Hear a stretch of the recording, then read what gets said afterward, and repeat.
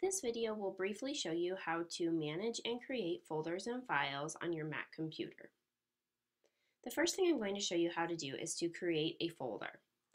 So for instance, if I wanted to create a folder here on my desktop, I would simply go up to the Finder bar, click File, and then click New Folder. This automatically creates a new folder. You can then type in the name of the folder,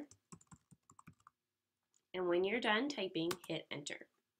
If you later decide that you want to change the name of the folder, you just have to click on the name once and it will allow you to edit it. Once your folder is created, to put documents into it, you'll see that I have 5 test documents here. And you can just drag and drop them into the folder. If you want to move multiple documents at one time, you can either highlight them by holding down on your mouse and highlighting them like this, or you can even click on them and then hit your command button and hold it down while you're clicking on the others to select all of the files. Once all of your files are moved to your folder, you can open it by double clicking on the folder and all of your documents will be there. You can do the same process in any of the folders over here.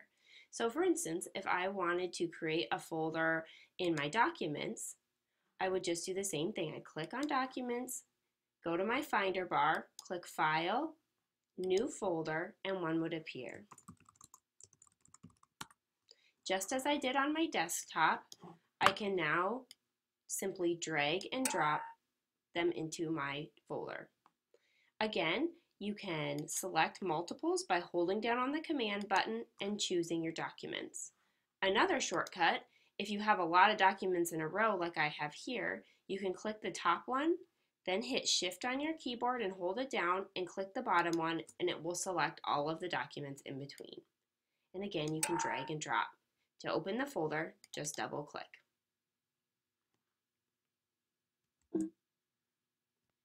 You can also drag and drop folders that are located in different places together. So for instance, this test folder is in my documents, and let's say that I wanted to move one of the documents onto my desktop. It's the same exact process regardless. You just take it, drag it, and drop it. You can also drag whole folders. So if I wanted to put this whole test folder into the other one, I could simply drag and drop.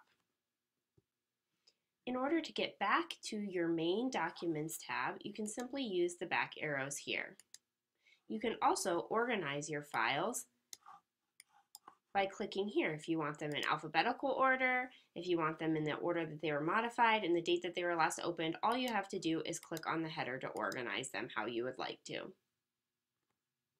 I am now going to go back to my Documents folder.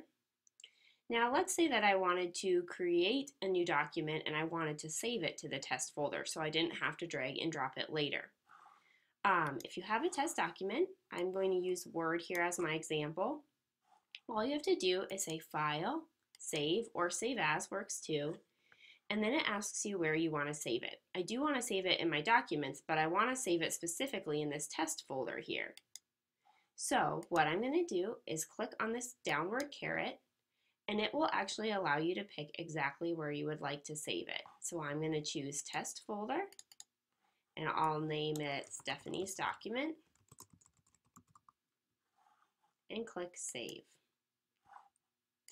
Now when I open up my test folder, you'll see Stephanie's document right there.